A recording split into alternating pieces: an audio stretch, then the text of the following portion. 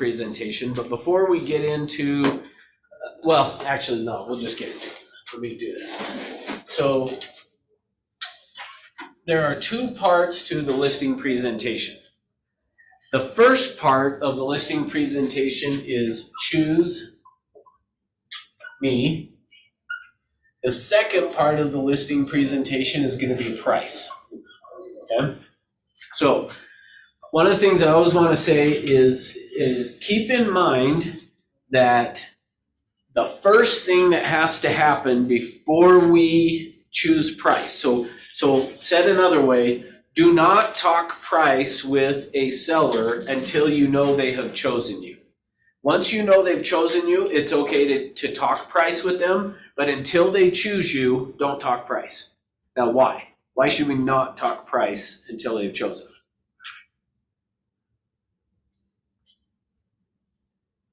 Because, well, I have taken your class before.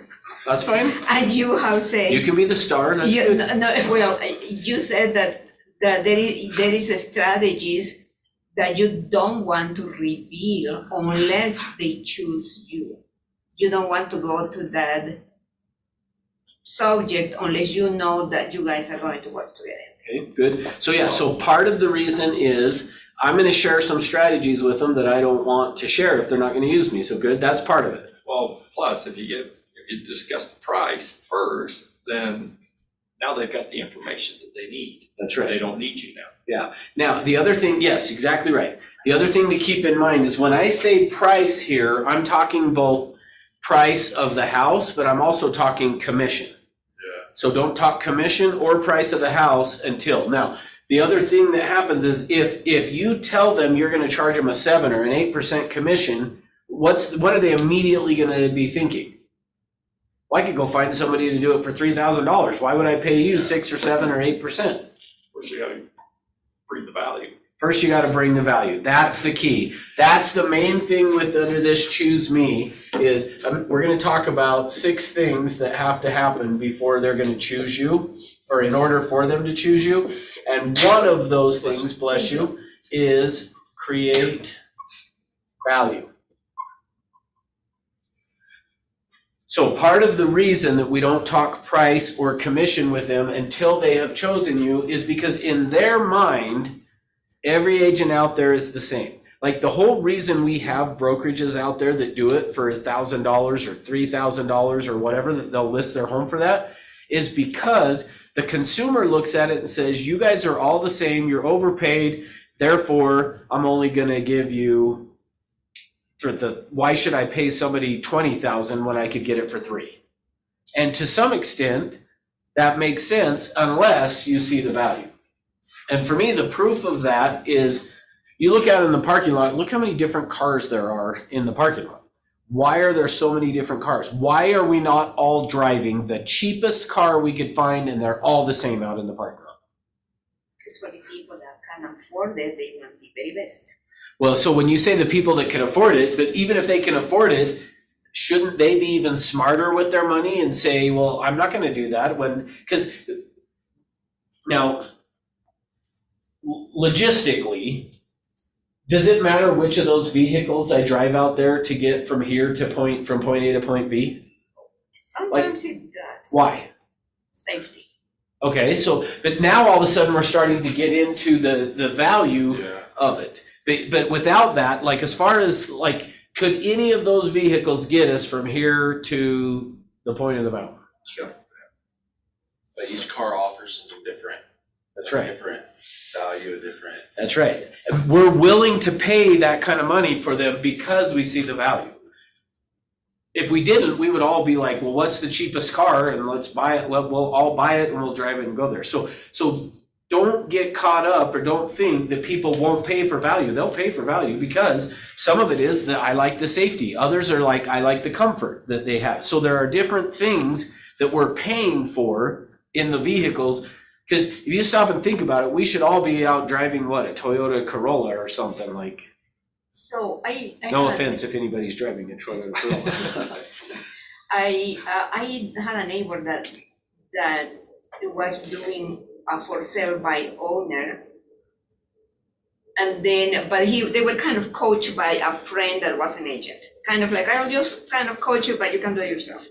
And then at the end, they said, you know what, we hate people calling us all the time. We don't want to be talking to those people. Therefore, they ended up using an agent. Now, I don't know if in those brokerages that charge a flat fee, I don't know if they are the ones handling the calls or the brokerages. That I don't know. Well, it depends on the brokerage. So the answer to that is it depends on the brokerage. They're all going to be different. Some have people that the agent goes out and just get it signed and then somebody else handles it. Others, the agent's still handling it, still doing everything for the $3,000 or whatever. Okay, so now, how do we get people to choose us? The first thing that has to happen is there has to be a connection or some rapport built, okay?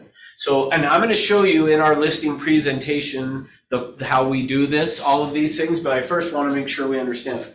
The next thing is that we have to help them to feel safe, okay?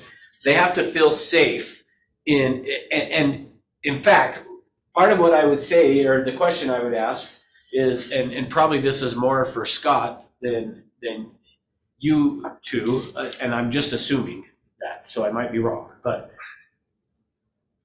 Because I'm old. Well, just because I think you've been licensed longer than Yeah. is really the reason. But when you didn't get a listing, when you've gone out on a listing presentation, have you been on a listing presentation yet? So that's why I'm not asking you. Have you done a listing presentation? Okay, so you can answer it too. When you went out on a listing presentation and then didn't get the listing, what is the reason people give you typically? Like they might have all kinds of different reasons, but in general, what is the reason that they didn't list with you? He didn't give me at the moment a specific reason. He just says, I want to think about it.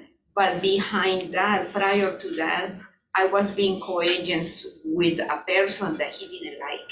Okay. He says, I don't like your boss. He Okay. called it my boss. He said, I don't like your boss. Okay.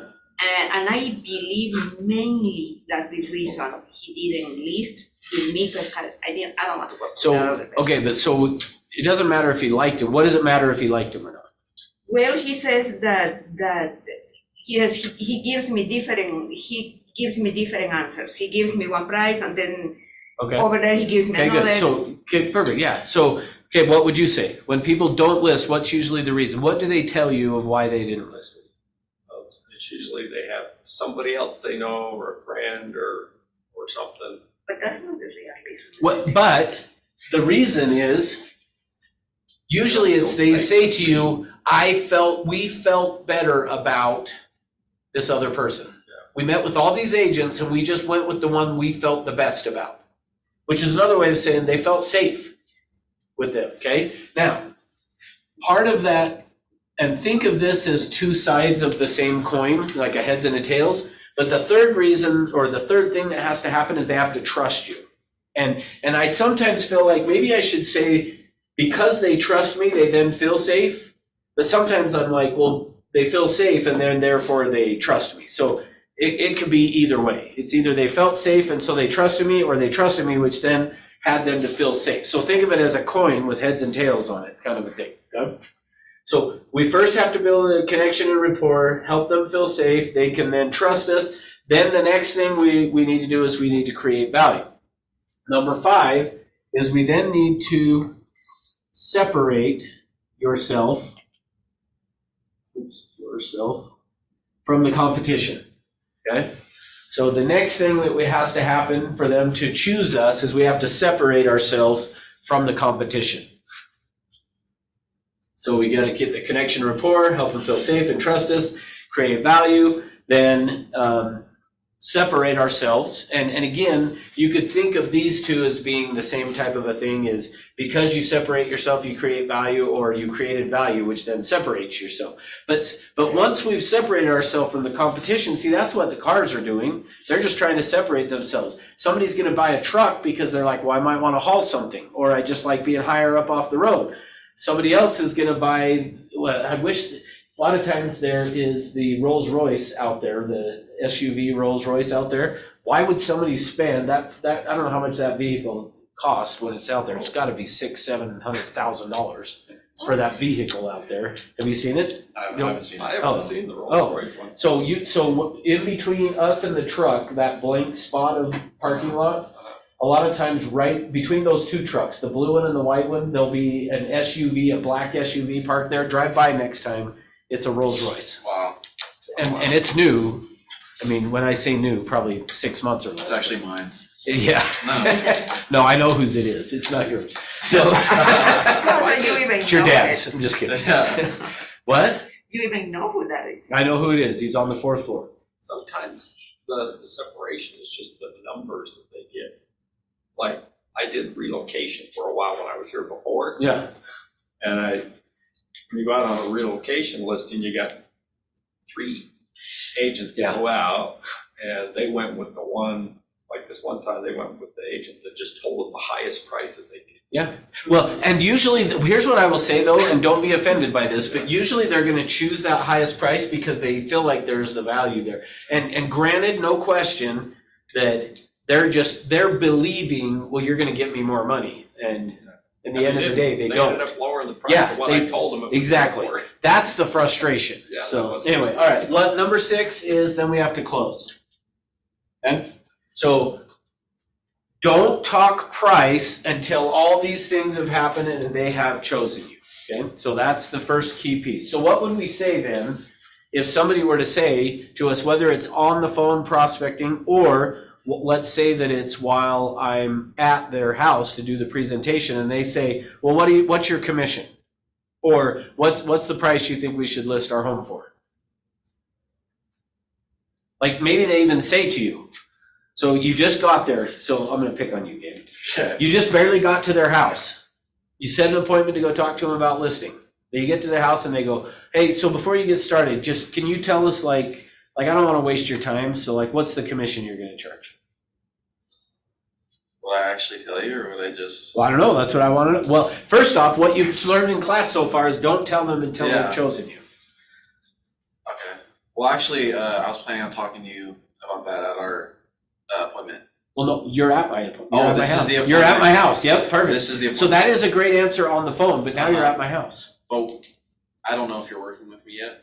No, you just barely got to my house. Okay.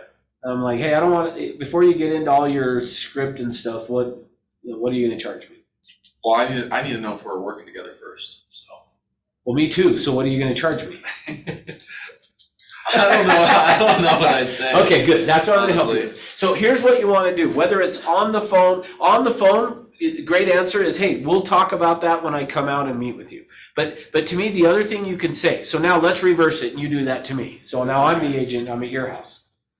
So before we get started and do your script and everything, what are you going to charge me? Yeah, so you're wanting, ultimately you're thinking like, hey, how much is this going to cost me to Yeah. use you as an Yeah. agent? Yeah.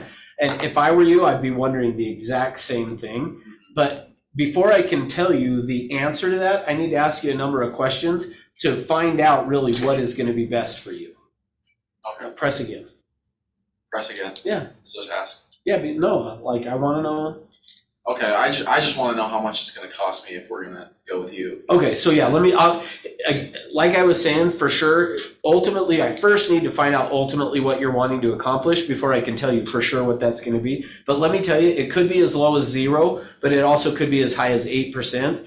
But what I'll tell you is it'll make sense you're going to decide, not me.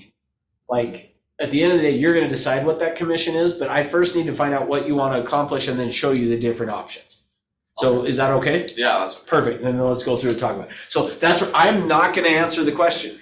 If they just kept pushing, hey, well, no, it doesn't matter what you say. Like, what's your commission?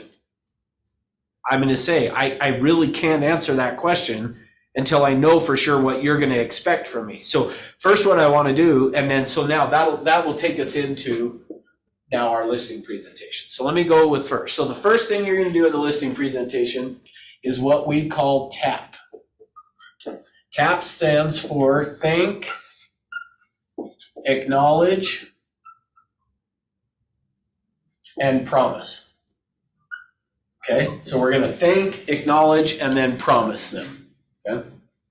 So as soon as I get to the house, I want to thank them for taking the time to meet with me. I want to acknowledge them. Now, keep in mind, the number one human need that people have is to be acknowledged. They want to be, all of us want to be accepted.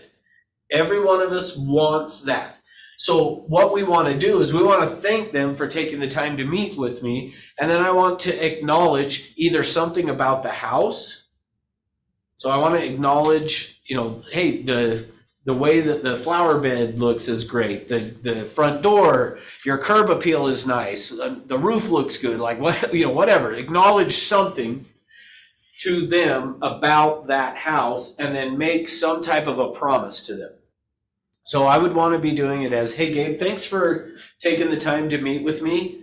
And when we talked on the phone, you had mentioned that getting the home was sold was important to you, and I want to make sure that that I know how important that is to you, of you getting your home sold. And we're going to talk about how to do that in a way that's going to net you the most amount of money. So I promise at the end of our meeting, you are going to actually say, I am so glad that I met with you.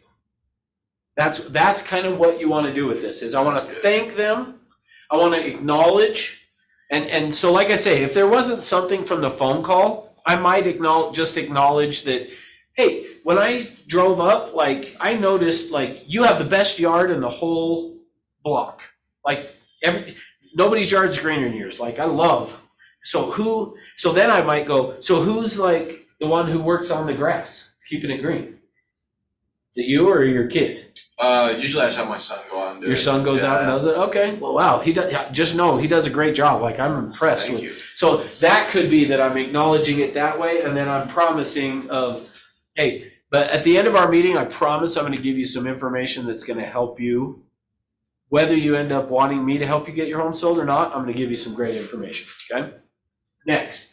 The next thing that I'm going to do is look at the house, okay? So the next thing I'm going to do is go look at the house. Now, in terms of this, keep in mind as we're looking at the house, what the heck? This clock says it's 9:23. How's it messed up? I guess it's got the 23, right? So Is this recording? got the Is this 23. recording? this is recording, yes. So you're going to put it in between? Yes, you will have it. In fact, I was just thinking that when I saw you turn your phone around, No, I almost said, Luz, it's being recorded I already. just wanted the answer to, I want to know. Yeah, I want the price. Okay, good. So now I'm going to go look at the house. Now, in terms of looking at the house, you have two different options. Either you have them show you the house or you go look at it yourself. You decide. I'll tell you how I decide, but for you, it's up to you to decide how you want to do it. For me, I usually am going to do it one of two ways. Now, keep in mind, I'm going to keep pointing us back to this. So let me even first go back to this. When I said thank, acknowledge, when I did the acknowledge of, hey, I know you talked about how important it is getting the home sold, and I want to know you to know I heard that and that I understand, and I'm going to do everything I can. All of that is about creating this connection rapport and to help them feel safe and to trust me. So now when we come to looking at the house, when it comes time to looking at the house, I'm going to look at how connected do I feel like I have with them. Is there a connection and some rapport? If there is, I'm probably more likely to go look at the house myself. If I feel like I need more connection and rapport, I'm going to ask them to show me through the house. So I'd be saying, hey, Gabe, let's, after I did this thing, acknowledge promise, I'd say, hey, so the first thing I want to do is take a look at your home. So will you walk me through and just kind of show me the house? Yeah. And then, yes, he's going to now walk me through. Now, I'm going to do that if I need this connection and rapport. If I don't, if I feel like we already have a good connection and rapport, and for me, the other thing that comes into play for this on me is how much time do I have for the appointment? If I feel like I need to get on to my next appointment, then I'm probably going to say, so Gabe, hey, you did a great job, blah, blah, blah. I promise I'm going to give you some good information. What I would like to do next is to take a look at your home, but I want to do it through the eyes of a buyer. So if you're okay with it, I'm going to just walk through and look at it by myself the way that a buyer would look at it. And then we can meet back up and we'll talk more about questions or things that I have. Okay? Okay. And then I'm going to go, okay, because you guys know, like if if I walk through it with Gabe, he's gonna be like, oh, I gotta tell you about how my son won this trophy. Like he is, they're gonna wanna tell me about the trophy versus if I'm looking at it myself, I'm gonna walk in and go, okay, it's a normal bedroom, the carpet looks okay, the paint looks good. Okay, good. Next, I'm gonna go to the next room and be like, okay, walk-in closet, a lot of storage, yep, normal room, okay, next. Like, I can go through the house really fast on my own. But if they walk me through, which again, back to, if you need that connection and rapport and you want them to feel acknowledged, see, when I'm walking through and Gabe says, let me tell you about how my son won this trophy, I might be like, wow, yeah, tell me more about that. How did he get the trophy? And what was it, how did you play a role? Oh, wow, that's so cool. And so I might use showing the house as a way to create this connection and rapport, okay? All right, now that we've looked at the house, next thing that I'm gonna do is we're gonna sit down and I am going to give to him what we sometimes call this the map, or we may call it a game plan, or I might call it an overview, okay? That's how I do it, is I might say, okay, so Gabe, house looks great, wow, like I'm excited. And the other thing that I might do also, just so you know, is as I'm walking through and looking at the house, I might point things out as well with him where I'll do stuff like this. I might walk through the house and be like, hey Gabe, so what happened here? Oh, my son and my two kids were wrestling and they digged up the wall. Yeah, okay. So, Okay, and then I'll make a note. What's he thinking the moment I do that? That you are paying attention. Okay, good, but what else is he thinking? Uh-oh, that's something I gotta fix. Yeah, ooh, like they might even say, do you think I ought to fix that? And I'll be like, wouldn't hurt, or whatever. I mean, depending on what it is, I might say yes, I might say no. But I may walk through and be like, so what, I mean, I'm not seeing anything else really to point out in here, but let's say that like one of these ceiling tiles had like a water stain on it as we walk through. So to some extent, as I walk through, if you are gonna walk through the house with them, point out every little thing you see. Like just kind of ask, so what happened with this? And do you know what caused the water stain on here? And what's this stain in the carpet over here from? And now why? Why would I do that? Part of it is because when we do go to talk about price, what does the seller think about their house? It's perfect. It's perfect, it's Yeah. worth more than everybody else's house. Yet, if I've kind of, and again, I'm not gonna do it in a bad way, but I might be like, hey, so tell me about what happened here. And they may say, well, do you think I should get that fixed? Yeah, you might want to, but we'll talk about that later. We'll see if, let's keep going. And then I'm gonna just point out things in the house as I go through. All right.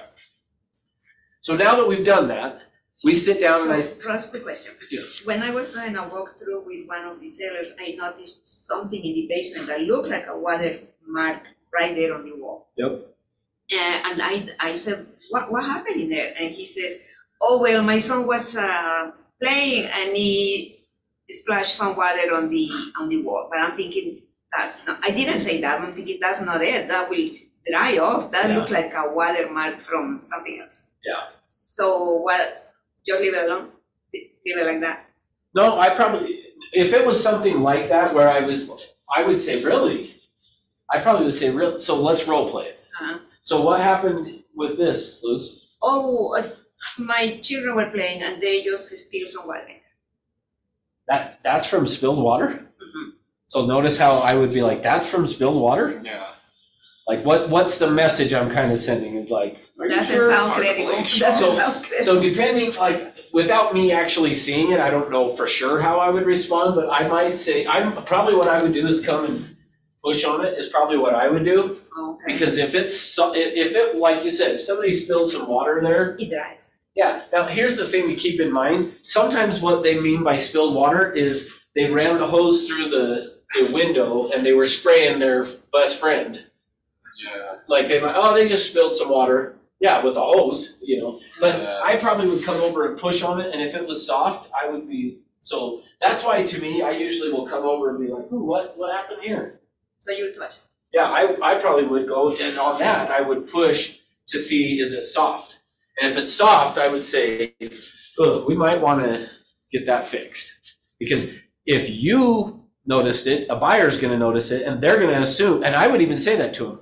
The concern is a buyer might look at that and go, that doesn't look like it's just, so you could blame it on the buyers. You could just say, when buyers come through, they're going to look at this and they're going to think, that's not just water spilled. There might be a bigger problem. Yeah, because in the end, he ended up selling that house, but a long story. But in the end, he ended up selling it to an investor. Yeah, makes sense. So there probably was bigger problems. Okay, so then we're going to sit down and I'm going to say, Gabe, let me give you an overview of what we're going to talk about. So sometimes I'll say, I'm going to give you my game plan or my overview, a map of what we're going to talk about. And here's the idea. Everybody wants to know where we're headed. Like they're nervous when you're coming to meet with them of like, what's this going to be like? And we don't want to commit if it's not right and blah, blah, blah. So I'm going to use this as a way to just help them feel a little more at ease. So I'm going to say, Gabe, before we get going, I just want to give you an overview or a game plan of what we're going to talk about. So first thing we're going to talk about is your needs, your wants, and ultimately your expectations from me. But I'll also share with you, Gabe, what I would expect from you as a seller. Then after that, then we're going to talk about what do I do to get a home sold. So we're going to talk about, now I always say it and write it down here as marketing, but we're not actually going to talk about marketing. But I say to them, we're going to talk about what I do to get a home sold. After we talk about your needs, wants, and expectations, we're going to talk about what do I do to get a home sold? What makes me different? So this is where I am going to then separate myself. Okay? So I might even say to them, after we talk about your needs, wants, and expectations, then I'm going to share with you what I do to get a home sold and what makes me different than every other agent out there. Then number 3, we're going to talk about the market. So after we've talked about what it is you need, want, and expect, I'll share with you what I do to get a home sold. Then after that, we're going to talk about what's going on in the market today.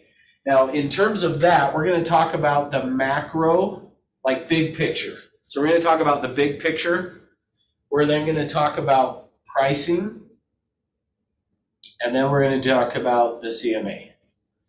So I may even say to them, so Gabe, well, in fact, let me get the last one. And then number 4 is then close. Okay? So here's how I'm going to say it to Gabe. So Gabe, wow, house looks great. And we'll talk more about some of the things that maybe you should do to get the home ready to sell once we get to the point of you deciding if we're going to work together or not. But first, I want to ask you some questions that's going to help me understand your needs, wants, and ultimately your expectations. After that, we'll talk about, so what do I do to get a home sold? What makes me different than every other agent out there? After we've talked about that, we'll then talk about what's going on in the market today. We're going to talk about how what's going on in the market today is going to affect the pricing of your home, how we should price your home. And then ultimately, we'll talk then about what we should list your home for. And then after that, if you're comfortable and confident with everything I've had to say, I'll just ask you to sign some paperwork, okay? Okay. That's it. Then bam. Now what did I just do though by saying, after we've talked about all that stuff, if you're comfortable and confident in me, I'm just going to ask you to sign some paperwork. Okay? You're close.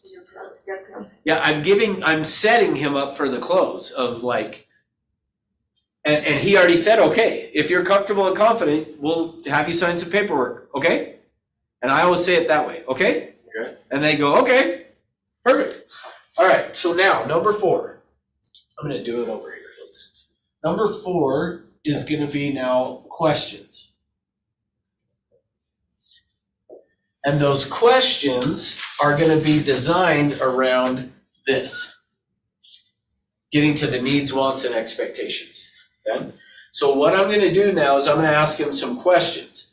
The questions are going to be, you always want to make sure your questions are starting with, I like to use describe describe for me, or share with me, or tell me about, or help me understand. Okay? So I'm going to ask, describe for me. I'm going to ask a number of questions, but they all need to either start with describe for me, share with me, tell me about, or help me understand. What we don't want to do is a whole bunch of yes, no questions. We don't want to make them feel like it's an interrogation. Okay? So I'm going to say, so Gabe, describe for me ultimately what you're wanting to accomplish.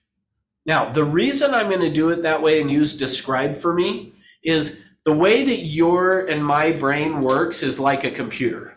Your brain works like a computer, my brain works like a computer. If I say to Gabe, describe for me ultimately what you're wanting to accomplish, I'm telling him, give me a lot of information. Versus if I just said, so what are you wanting to accomplish? He may say, well, to get my home sold. Okay, but if I say, describe for me ultimately what you're wanting to accomplish, hopefully he's going to give me way more detail. Okay, so I'm going to give you a list of a bunch of the questions I like to ask. This is by no means a complete list. There may be other questions that we've got other questions in our script book that you might want to use. But for me, the ones I like to start with, describe for me or share with me, tell me about, help me understand what you're ultimately wanting to accomplish. Now, he's going to then start to tell me what it is that he's wanting to accomplish. Along the way with that, I want to use what I call prompters. I want to say, okay, that's great. Hey, keep going. Tell me more. What else? I'm going to use these prompters to try to keep him going. So let's role play it, if you're all right. Okay, so, yeah. Hey, so describe for me ultimately what you're wanting to accomplish in getting your home sold. Well, obviously, I want to get the best price I can for my house. For sure. I think it's a great house. I want some dedication from you, obviously. Okay. With us. Sure. So dedication. Yeah. What else? So now notice that's where I'm going to say what else.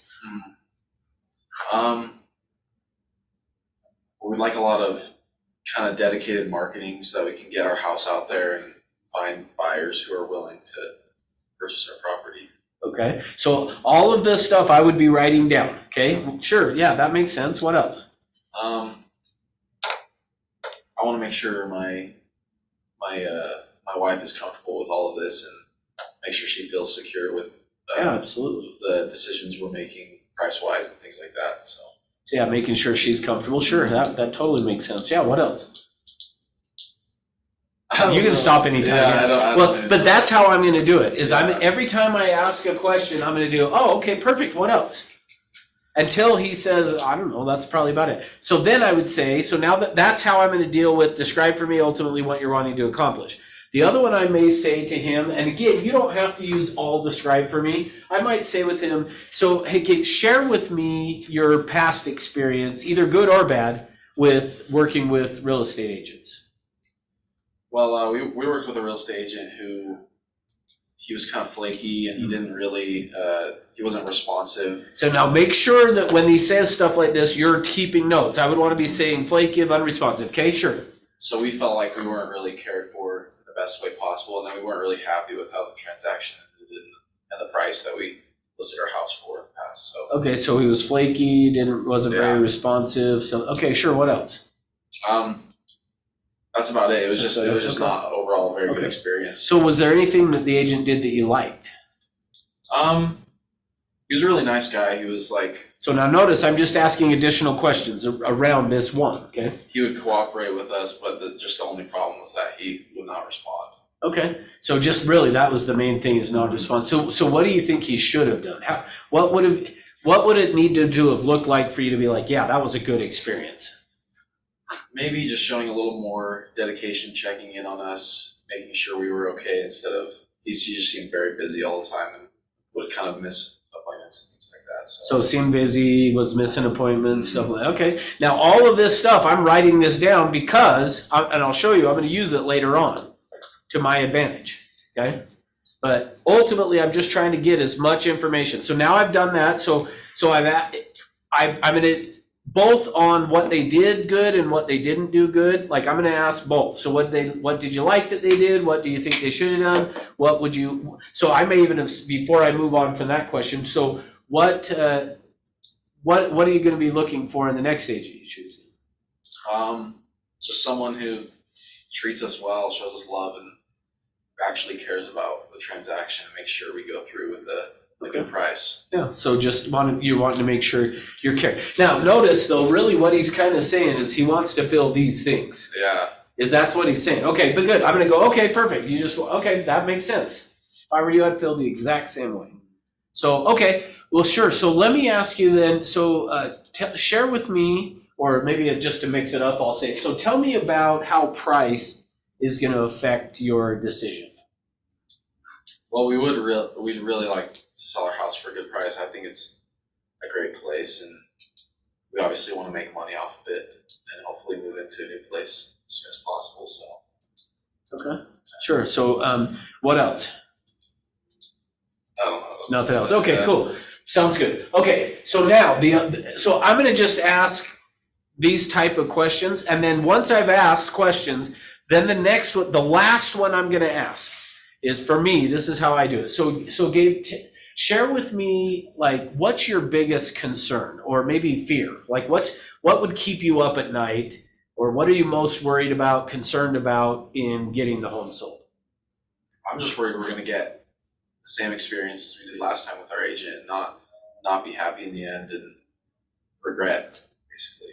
Okay. So really your biggest thing you're worried about is just that you're going to end up with that every agent's the same and you're going to end up with that. Yeah, basically. Okay, I good. want to feel secure Perfect. with my agents. Yeah. So which, notice again, you were right back to this. Yeah. So for me, what has he just given us? What to do and what not to do. Yeah, that's the thing that is so cool about this, is if you'll just ask a lot of questions here, they're going to tell you exactly the answers to the test. They're giving them to you.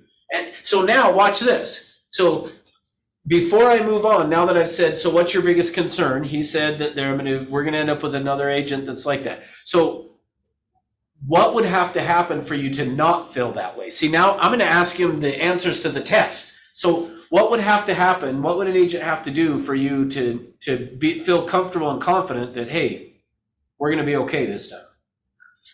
Just show us care, be responsive during the day, make sure to check in on us, and make sure that we're okay with the decisions and happy with what's going on with our house. Okay. So you were saying check in. Like, how often are you thinking you would want somebody to check in?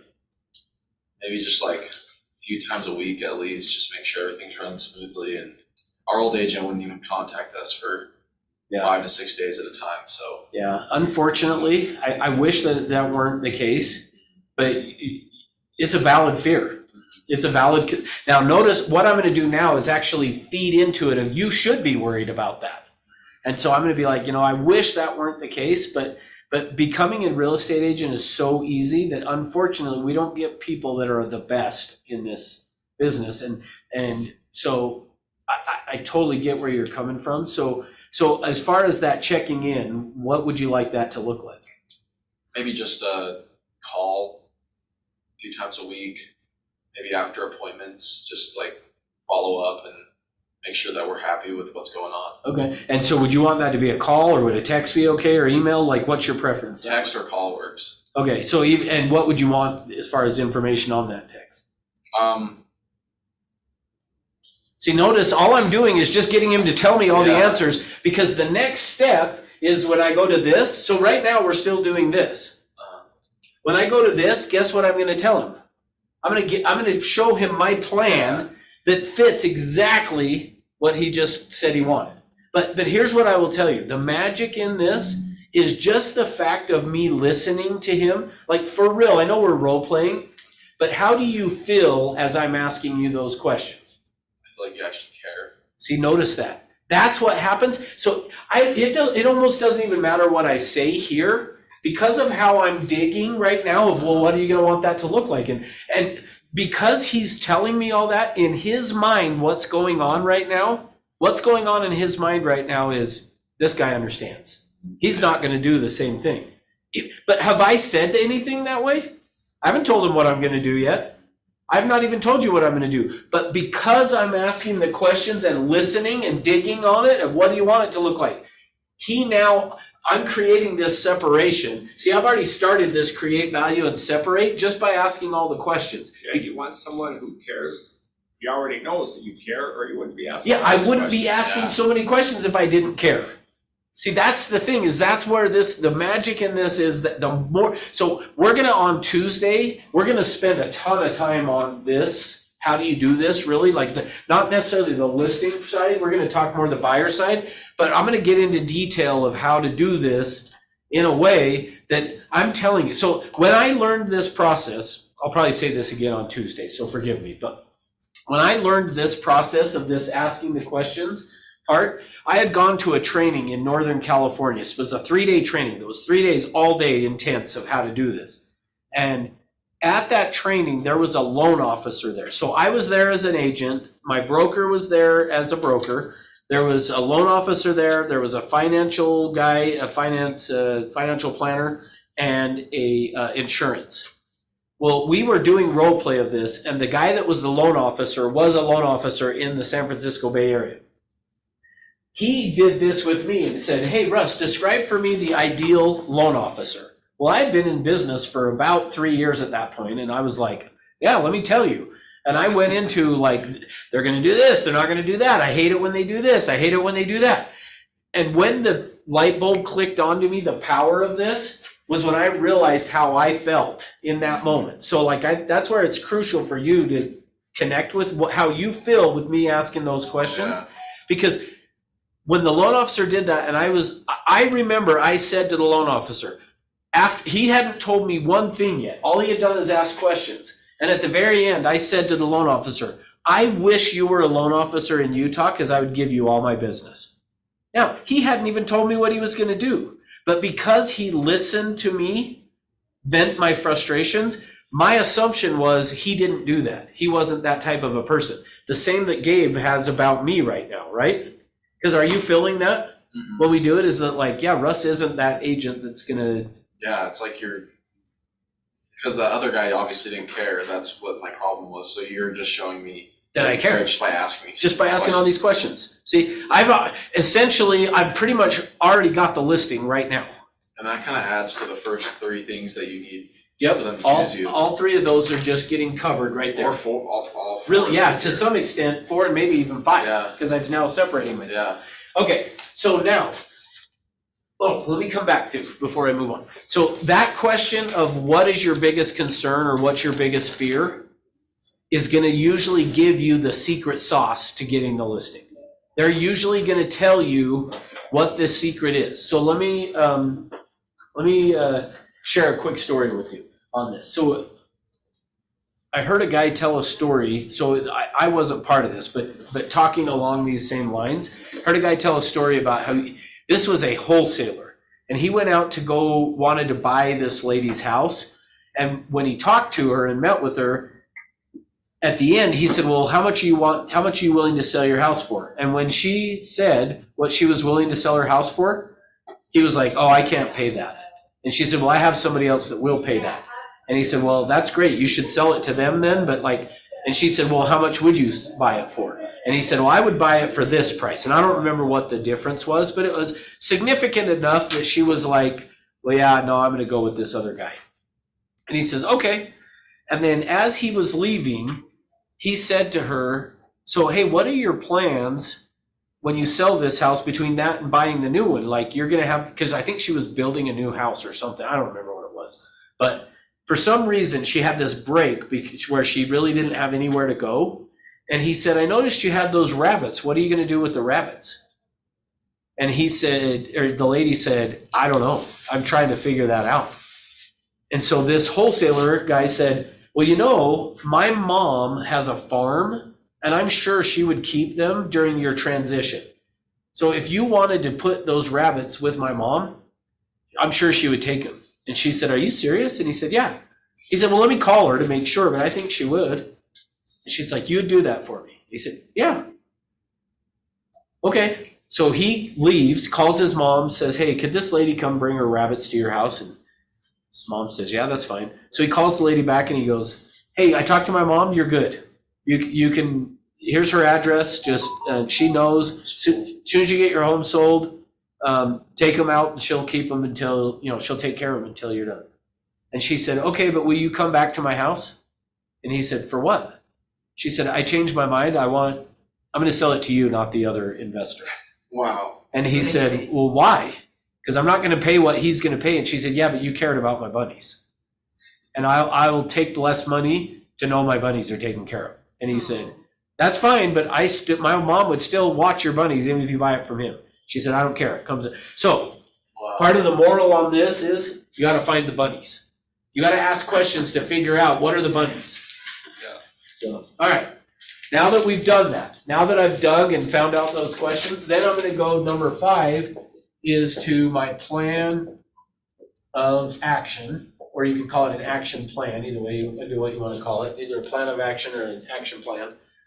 But ultimately, what this is going to be is where I'm now going to separate. This is where I'm going to separate Can I use myself. one of your markers?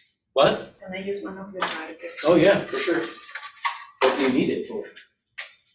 To highlight? Yes. Oh, sure. Okay, next is going to be the plan of action. Under the plan of action, now here's the hardest part for me to train you on this, is under the plan of action is I'm going to take that information that Gabe gave me and I'm going to just use it down here.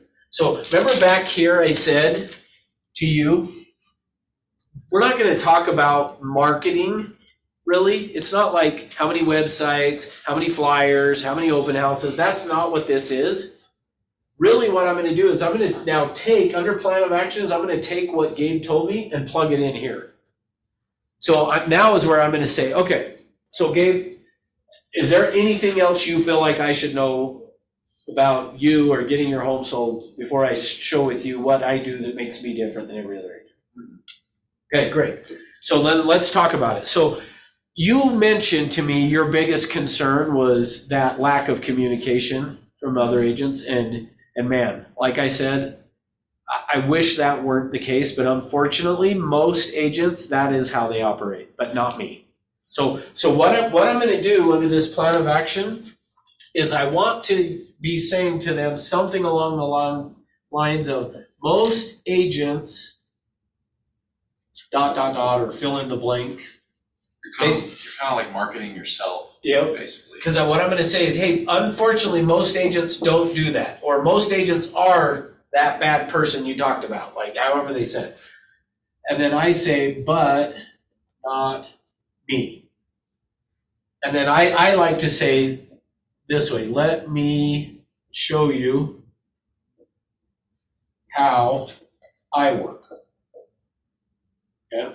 So I'm kind of going to be saying, yeah, unfortunately, most agents are going to do that. Most agents, like I want them to see there's a difference between, so the whole thing of this is separate yourself. And the way I'm going to separate myself is most agents are horrible. I'm not going to say that, but I'm going to say most agents, unfortunately, Gabe, most agents operate that way. All they care about is getting the listing. And once they get you the sign in your front of your yard, they figure if it sells, great. If it doesn't, I don't care. And in fact, I might even tell him this story. I might even say, well, as a brand new agent where I learned the importance of taking care of my client, and again, now I'm trying to separate, is I went out and met with a seller and came back one time and said, like, I just don't think their house is sellable based on the condition and the price and all the things that they wanted to do.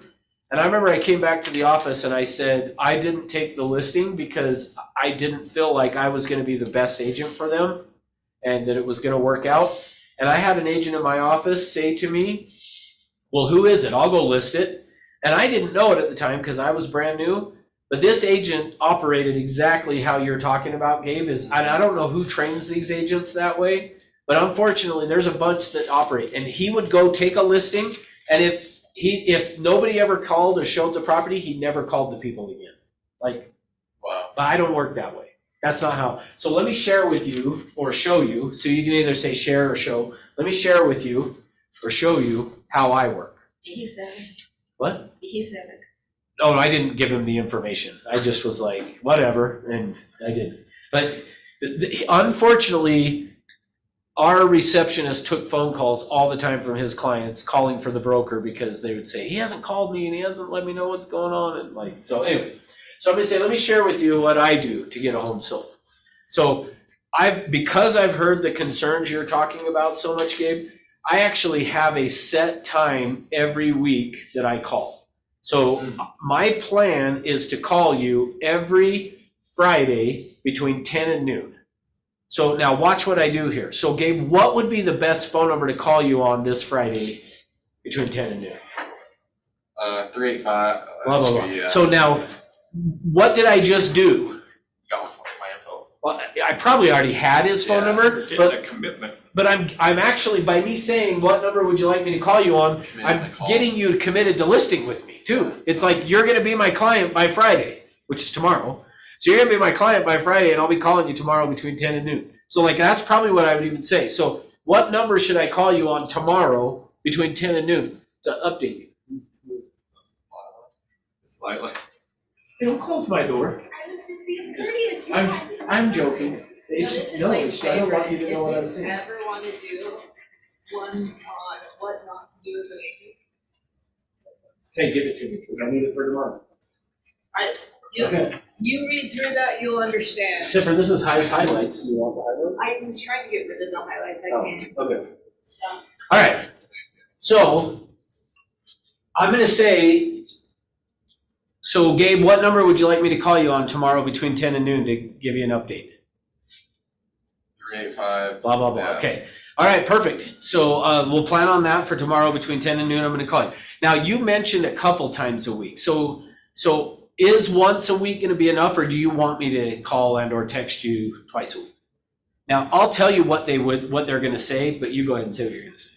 I think that's totally fine. That's more consistent than See, the last. that's- two, but- That's what, notice I didn't immediately say I'm gonna call you twice a week or contact you twice a week. I'm gonna stop with that and say, Gabe, I'm gonna guarantee, like, I will call you every Tuesday, every Friday. And in fact, I might even say, if I miss one, you can call me and say, I want out of my listing. Like, I'll put it in the listing. If I don't call Friday between 10 and noon, and then now watch what I'm gonna do. I'm gonna say, okay, so when I make that call, if for whatever reason you're not available, you want me to leave a message or give you a text after? Should be a text. Okay, so if I miss you, I'll send you a text, and then if there's something you want to talk about, feel free to call me back and we'll talk about it. Okay. Now, notice though, at first he wanted 2 to 3 times a week, whatever, but because he now feels comfortable with me and I say, this is how I do it, and I'm gonna call you every single week, they're typically gonna be like, he's gonna say, no, that's sufficient, but he might follow it up with, but if we had a question between Friday to Friday, could we call you? And I'm gonna go, well, yeah, of course, yeah. Anytime you have a question, either shoot me a text or an email or call, whatever's comfortable with you. Sound good? Okay, so You're is it? trying to wiggle out of the 2 or 3 times a week. Yeah, because I don't want to call 2 or 3, but for me, the way my business operates. Now, if he said, well, you know what, I think we'd really like to have one still on Tuesday. Okay, then you just got to decide, okay, am I willing to do that? And if you are, great, okay, let's do it. Okay, now, so let's come back to anything. So this section is just going to be that same thing over and over. Anything that I got up here, I'm just going to plug in down here. That's why you have to take notes up here so that you get everything they talked about. Because, and before I moved on, I said, well, is there anything else that you were concerned about? Nope, I'm good. Okay, well, then let's go through and talk about what I do. And then I'm going to take what I do, I'm going to take what he wants and mesh it into what I do. So just no different that he wanted to call 2 times a week. Well, this is how I'm going to do it, and I'm going to call once a week. Is that going to be okay? Yeah. Because if it's not, then I'll figure it out. I'm not going to tell him that. But if I said to him, I call every Friday, is that going to be sufficient? If we had a guaranteed between 10 and noon on Friday, you're going to get a call from me. Is that going to be okay? Mhm. He said, yep, great. If he says, I'd really like another one, then you got to decide if you're willing to do it. Okay? All right. So are you good with this section based on, Yeah. I'm going to take whatever they set up here. Like now, where he talked about making sure I get the most amount of money, I down here would have just said, most agents, The way that they operate is if they get an offer, they're gonna beat you up and try to get you to accept it. Not me. Let me share with you what I do. When I get an offer in, we're gonna look at that offer and we're gonna look at every piece of the offer, the terms, the closing date, everything. And we're gonna do our very best to make it fit what you're looking for. Now, we're probably gonna have to be flexible. We're gonna have to give a little here and there, but I'm gonna do everything I can to make sure we're netting you the most amount of money that you were concerned about. Sound good? Yeah. Okay, then, so now that we've done all that, I'm gonna say, at this point now, I like to just, for the training, draw a line here, okay? Think of it as drawing a line in the sand, okay? Because the next thing is, I should have now created connection and rapport. He should feel safe, he should trust me, he should see the value of working with me, and I should have separated myself. It's time to talk price, but I first gotta find out if he has chosen me. So what I'm gonna do when I get to this, at the end of this, is I'm gonna say, okay, is there anything else that you feel like we need to talk about, Gabe, that we haven't? No, you gone over pretty much. Okay, good. So let me ask you this. On a scale of 1 to 10, 1 being get out of my house right now, 10 being where do I sign, where are we at? I'd say about 7. A 7. Okay. So what would have to happen? What did I miss? What have I not covered that would have to, what would we have to do to get to a 10? Maybe go over the price. Okay. Pricing of what we're gonna. So is it safe to say if we can come to an agreement on price, you are comfortable and confident with me as being your agent? Yeah. Okay, Definitely. perfect. Then let's go. Then I'm gonna go. Because see now, once I know, hey, as long as we can come to, by me saying, if we can come to an agreement on price, are you good with me? Yep, okay, let's do it then. I'm good. Now we'll talk about it. Because in essence, he's saying, I've chosen you if we can come to an agreement. And if we can't, then that's okay. If they say, I don't know, because we're gonna wanna think about it, yada, yada. Okay, sure. So let's role play it. So on a scale of 1 to 10, Scott, where are we at? In 1 being get out of my house, 10 being where do I sign? We're probably a 7. 7? Okay. Wow. I'm just kidding. I'm gonna go, okay, 7. Okay, so what would have to happen for us to be to a 10? What did I miss or what did I leave out? Well, need to come to agreement on price and commissions. I mean, what's it gonna cost us Okay, sure, to makes sell sense. the house, and then So that would be we 8 really and 9. wanna mull it over, and yeah, we never make a decision on the day of. No, okay, sure. Yeah, if I were you, I would feel the exact same way. So, okay, so it sounds like though that there's not anything I haven't covered other than price and commission. Right. And if we can come to an agreement, on price and commission and you sleep on it, we're good. Yeah. Okay, great. Then let's go ahead and do it. So then let's start to talk about price. Now, what I would do though is we're going to go through and hit price and commission. And then at the end, when he says, okay, we just want to sleep on it now, I'm going to go, perfect, let's do this. Let's get everything signed, but not effective until tomorrow. That way I can go back and start getting to work. And then if tomorrow morning you are not okay with it, you just call me up and I'll tear it up. Sound good? Okay, well, that works. Perfect. Then we're going to go through and now talk about price. So now on price was, remember I said we're going to start with the market. So the first thing I'm going to do now is just talk about what's going on in the macro or the big picture. Then we're going to talk about pricing. And then we'll get to the CMA for their house. So in terms of market, if somebody asked you today, what's going on in the market, how would you answer that question? What's going on in the market today?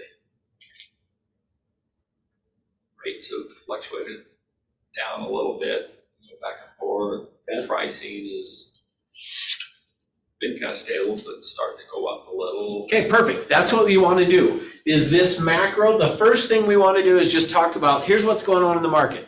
Our inventory is still really low. Rates have been high, but they've come down a little bit. There seems to be a little bit more action. Maybe the spring selling season seems to be starting, but that's kind of what's going on in the market today. And how that's going to affect you in terms of pricing. And then I'm going to go through now and we'll talk about pricing.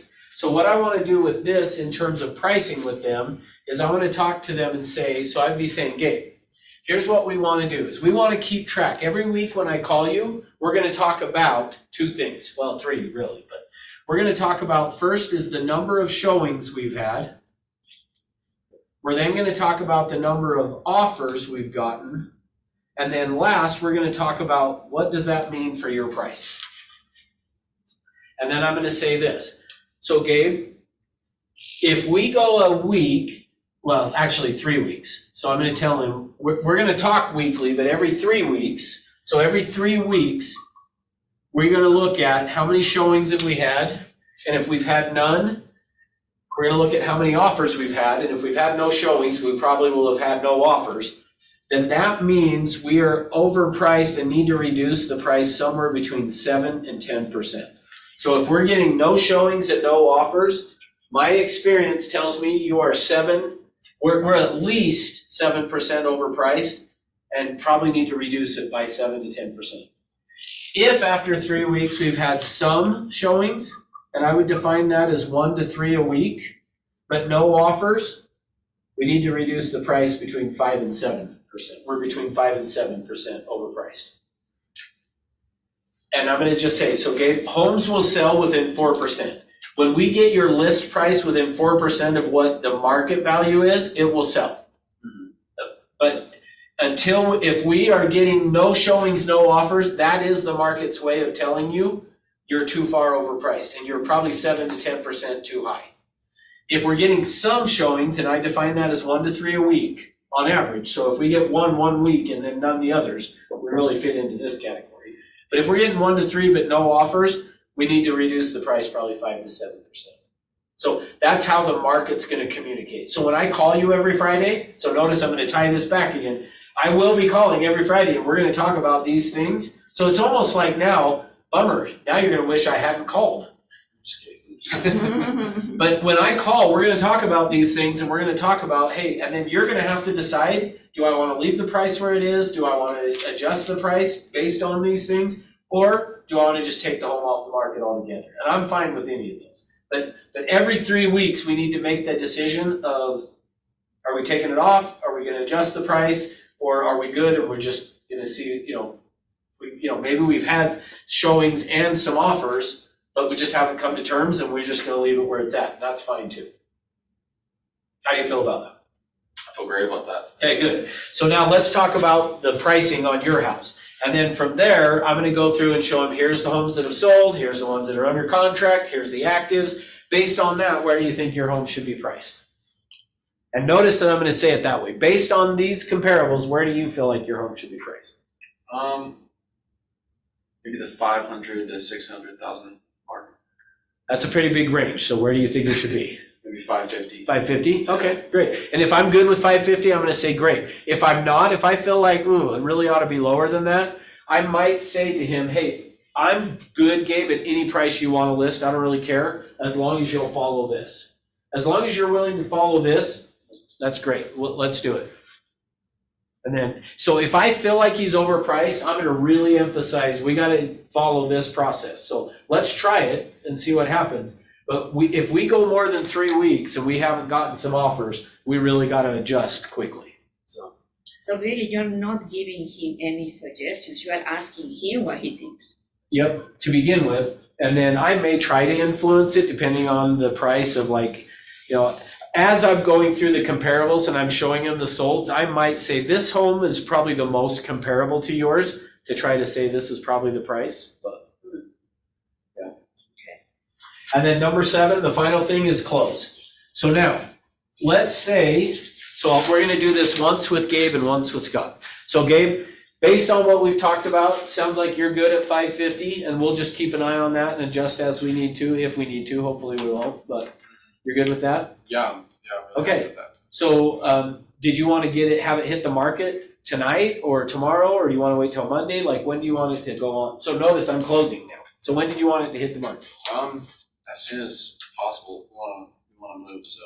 Okay, perfect. So today would work. Yeah. Great. I just need you to sign these papers. Okay. Boom, sign. Now, I didn't even talk commission because I'm the agent, right? Okay, so now we'll go to Scott. Now I set him up though. All right, so Scott, now that we've talked price, how do you feel about what we've talked about? Yeah, I think that looks okay. We're not in a big hurry, so that takes a while to sell. We're okay Okay. with that, like sitting on the price Okay, to get what we want. okay, sounds good. So, how soon did you want it to hit the market then? Should we put it on tonight or tomorrow, or We you got want? a few things we want to wrap up around here. Okay. A couple things we want to paint, Okay, Talked about those walls in that one bedroom, want to touch those up, so perfect. maybe give us a week. Okay, perfect. Hey, and in fact, Scott, that works out perfect because you said you wanted to sleep on it anyway, right? Right. So that works great. So let's do this. I'll just date the paperwork for a week from today. You can sign it. If any time during that week, either it gets delayed and we got to push it back a couple days, no worries. Or you decide, no, we don't want to list with Russ, I'll tear it up. Okay. So just need your signature right there.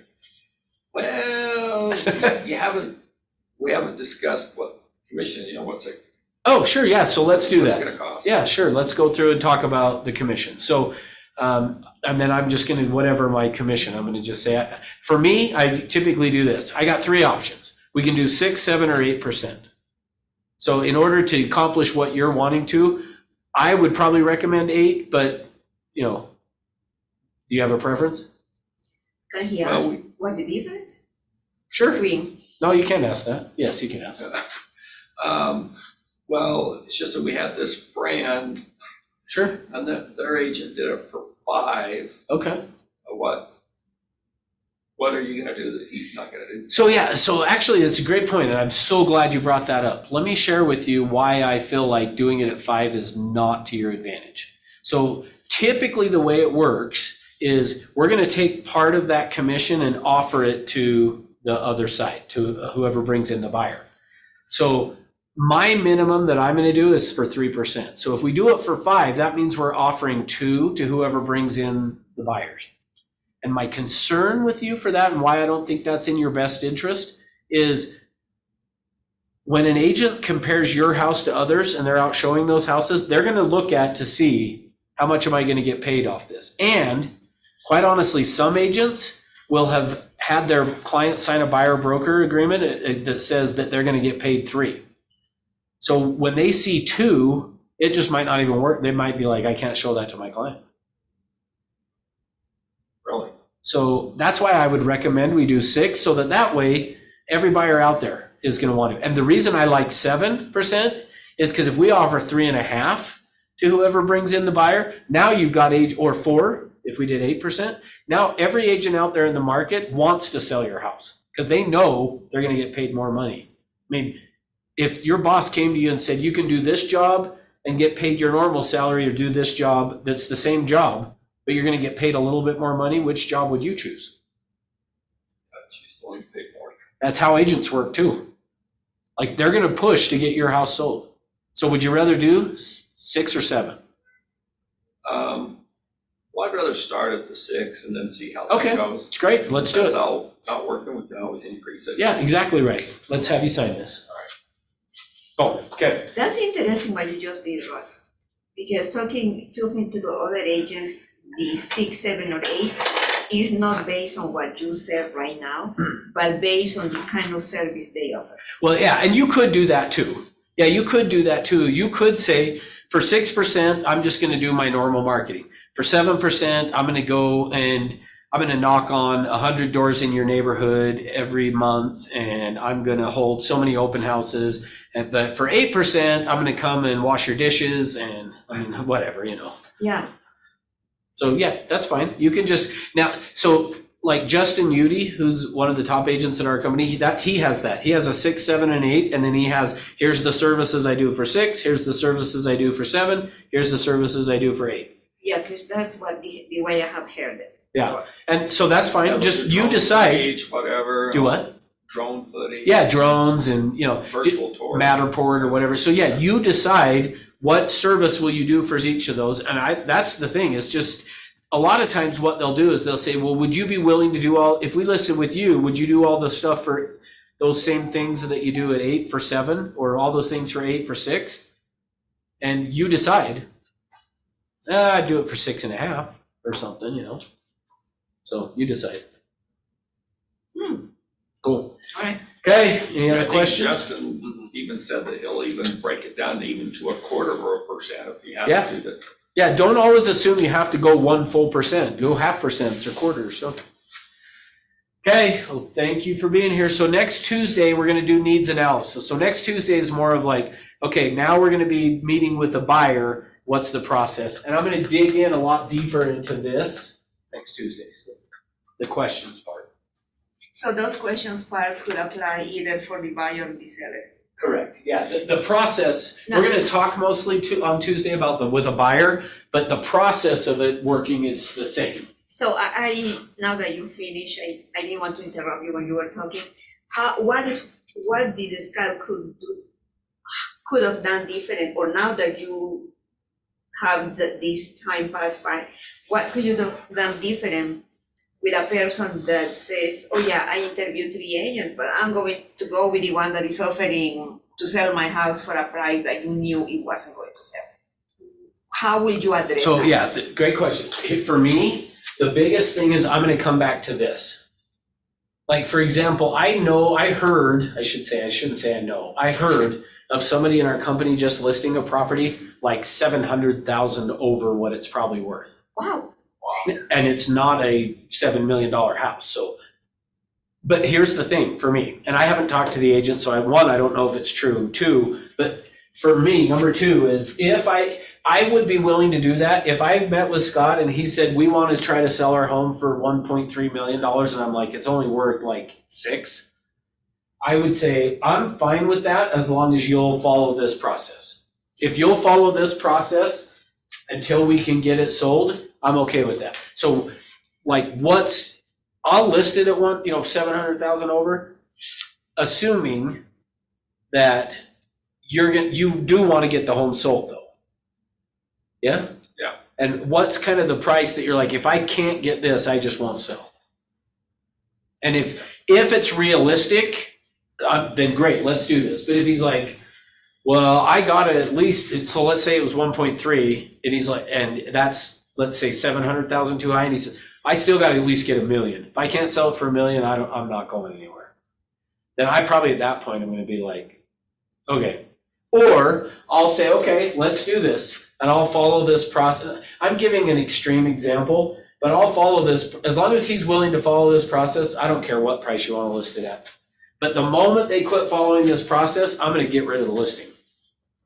I don't want my name on a property advertising in a neighborhood. Like, number one, as soon as your sign goes up and the neighbors look and see it's $700,000, you're a joke as an agent. Like, the seller's a joke, but so are you to being willing to list it. And I don't want that in the neighborhood. Well, the reason I'm saying that because the listing I lost, he was overpriced. By how much? Because, what, about 200 or 300? And what was his list He price? wanted 720. Yeah, see, if you're 720 and it's worth 520, like for me, I'm probably going to be like, I'm probably not. Like, I'm going to create all the value, and then I'm going to go, you know what? I don't think I'm the right agent for you. And then they're going to be like, why? But then again, I was brand new to Century 21. Gotcha. I didn't know You didn't know that. pricing strategy. And I was in another team, and the person that went with me, she didn't know that either. Yeah. And so, because I was thinking, if after talking about that strategy, they didn't want to work with that, I will say, you know what, probably we are not right for each other. Yeah. Because after that experience was a humongous waste of my Yeah, it's a time waste of time. for nothing. Yeah. So for me, so here's the other thing I will say, and we'll wrap up with this, is you can't outguess the market. Like, I've listed homes. I listed one out in Magna that the lady wanted to list it for 107,000, and it was probably worth, I told her every house in the neighborhood they were in, there were like 2 or 3 model homes, that's it, like models of homes, they were all the same. And every single one of them sold between 95 and 99. 95, and so I went in and said, if you're in good condition, you'll get 99 for it. If it's crappy, you're gonna get 95. That's it. Like, you're somewhere in between that 5,000 range. And she's like, I want to list it at 107. She said, actually, what she said to me is, I had a dream last night, we sold it for 107. And I was like, okay, but like, even if we get an offer at 107, so this is the other thing I would be saying to to the, Appraisals. yeah, it's not gonna appraise. So even if we get somebody that's willing to pay it, the appraisers, the banks, unless they're paying cash, you're not gonna sell it. So I said to the lady, even if we get an offer, it's probably not gonna appraise at 107. She's like, I had a dream. And I said, okay, you'll follow this process though? Yep, great. Listed it, 2 days later, I had a full price offer. For 107? And I said to her, she's like, told you. And I said, I know, I understand. Just keep in mind, it hasn't been appraised yet. So the appraiser might come in and say 100 or 101, and we might be stuck. Well, let's see what happens. Appraisal came through, he appraised it.